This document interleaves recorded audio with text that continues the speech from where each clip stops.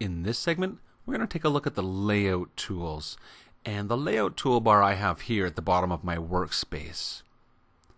So first of all, you have several things in the layout toolbar. We've got display work area, and we have define work area. And we have copy and mirror to to corners, copy to circle, the number of times around the circle, and then we have move to center, and a check mark or an apply box. Now, I guess just as an example, let's just get started by creating a simple circular shape, and we'll place it here. Now, if you had an embroidery design, you wanted to make sure your embroidery design was in the center of your hoop, you could select your embroidery design and just use the tool right here, move to center. And it basically moves my circle right to the center of my hoop, and I need to click on the green checkbox to apply that. So if it was an embroidery design, that would have moved the entire embroidery design to the center of the hoop. So that's one way that you can ensure that everything is centered in your embroidery hoop. Now, let's click that circle and move it out into one of the sort of corners, and I'm going to show here how the copy and mirror to corners works. So I guess first of all, if I click on that, it shows me the circle put in all four corners, and if I check on the apply box, it copies that circle to all the corners. And I'm going to just undo that, and same thing, if I put that circle, like say on the inside corner, then it's going to basically match the inside corner. So again, I'm going to just choose copy to corners and say OK. So what you can see is basically the center is right here. The center of your hoop becomes the center of the layout area. So if I choose undo, so wherever you put the object or embroidery design that you want to use this with, away from, in this case, in the top left quadrant that I've placed it, away from the center, that's the exact same distance that it'll be in the other four corners. And you can't really see it mirroring all that well. Perhaps if I had a shape that had something a little bit more defined, so why don't I just delete that circle and put in, whatever, just basically a little,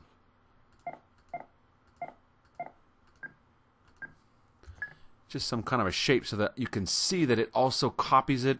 It doesn't just copy it, it mirror images it. So when I click on this now, you'll see that it flips it to this bottom corner, and then it flips it to this other bottom corner, and it flips it again to this corner. So they're all mirror imaged to the original. And again, you checkbox to apply. Now, something else about this tool that you should know is if the objects overlap. So in this case, maybe what I'll do is I'm going to move, how can I do this? I'll move my object to be something like this here. So it's overlapping on the center. And that way, when I choose to copy and mirror to corners, my objects are going to overlap. Now let's see what happens when I say apply to that. You get an option. Do you want to merge the overlapped objects? It's a yes or no. So if I say no, I'll get 4 individual objects that have an area where they overlap each other. Okay. Now, I'm going to hit undo. Oops, putting it back there. And this time I'll do it again, but I won't say no, I'll say yes to that question. So when it comes up with, do I want to merge the overlapped objects? If I say yes, now you'll see that it actually combined the shapes to make one new shape. So there's, if you look at them, you can see here that they've become one object, and there is no overlapped area to them. It's simply merged or welded those two shapes together. So that's an option that you may find comes up from some time. Now, I'm going to switch from looking at this just with basic simple shapes. Why don't I open up an embroidery design? Something like maybe this doll would be an appropriate design that we could try with copy to corners. So for example, if I choose my hoop to be a larger embroidery hoop and then select that doll and put the doll out here in one of the corners and then choose copy to corners, it puts the doll in all 4 corners, and she's mirror imaged from herself like that, and I'll say apply.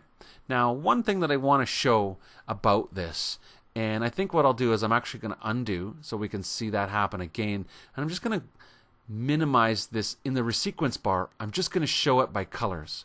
So you can see that the design shows dark pink, light pink, green, and white.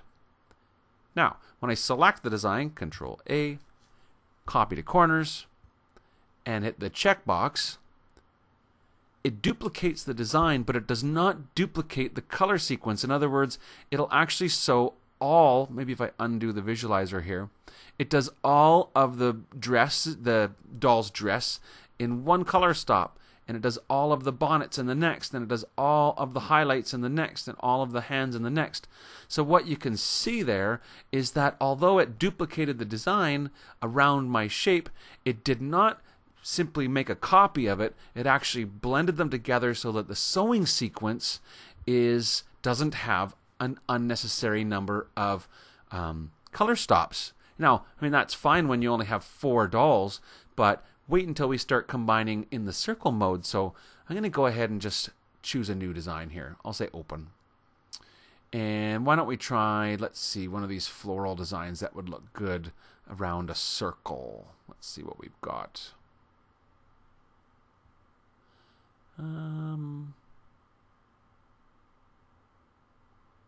Well, this one would look nice. Why don't we try that? So here we have a little 2-color flower design. And what I can do, well, first of all, I'm going to choose a larger embroidery hoop. And I'm just going to go Control A to select all. And I'm going to move this up away from the center of my hoop. Now I have it selected, and I'm going to choose Copy to Circle. And it's set for 4 copies right now. So there would be 1, 2, 3 new copies made. But I can increase that number. 5, 6, 7, 8, 9. And you can see here that it's creating a nice design. And if I hit the apply box, it'll go ahead and duplicate the objects to create 9 new little flower designs to create a nice, beautiful floral circle. But yet it still does all of the pink, and then it sews all of the green. So it's one of the great things about the layout toolbar is it enables you to copy around a circle and not have it sew pink and green and pink and green and pink and green 10 times, or however many times you choose. Now, what about this the work area? It says display work area or define work area. Why don't we create a layout work area? You see, right now, everything I've done has been sort of focused around one embroidery hoop, but you can use this to go well beyond an embroidery hoop. And so what I'm going to do is I'm going to tell it to not display my hoop. I'm going to zoom out. I guess one thing I'm going to do is undo to get rid of all of those extra circles. So we'll just have the one. And we can even leave the hoop on the screen. It doesn't cause any troubles. So there's the one flower, the original flower. I'm going to turn on Define Layout Work Area. And so it gives me the opportunity to define the work area. And right now it's set up as a rectangle that's 1,000 millimeters by 1,000 millimeters. And the alternative option would be as a circle.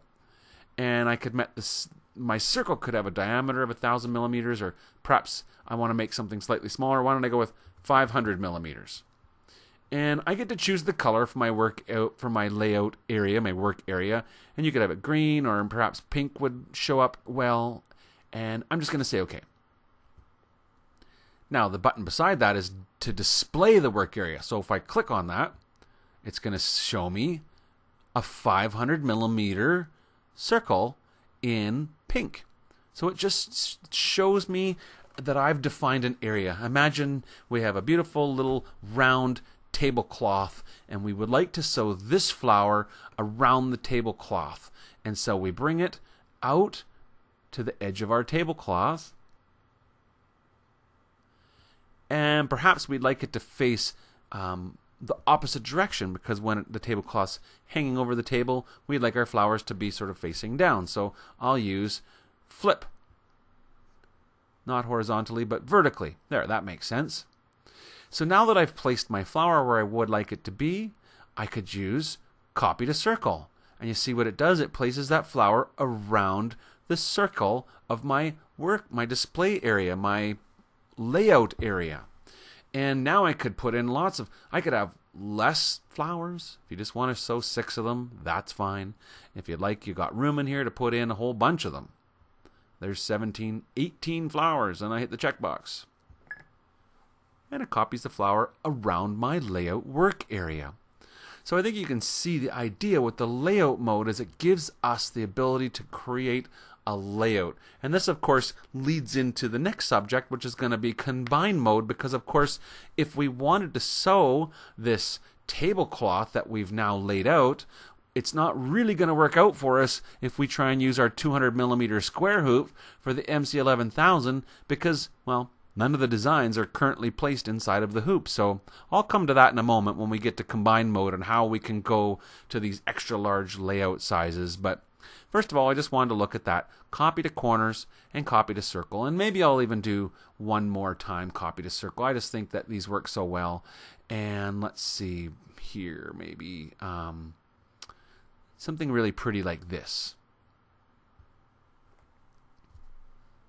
So if I zoom out, and I take this design that was for the ST hoop and I switch to, let's say, the square hoop, select my embroidery design and just move it to be lower in the embroidery hoop, sort of like that.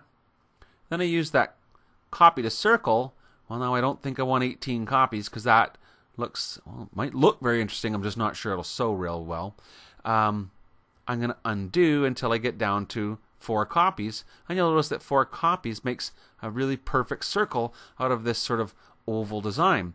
And so anyways, when I click apply, we create a very nice little circular floral design. So that's the layout toolbar. And basically you have the ability to display a layout area or define the layout area.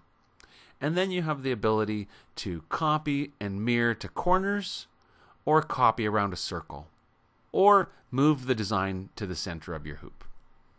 And that's the apply box. So that is how you can use your layout toolbar.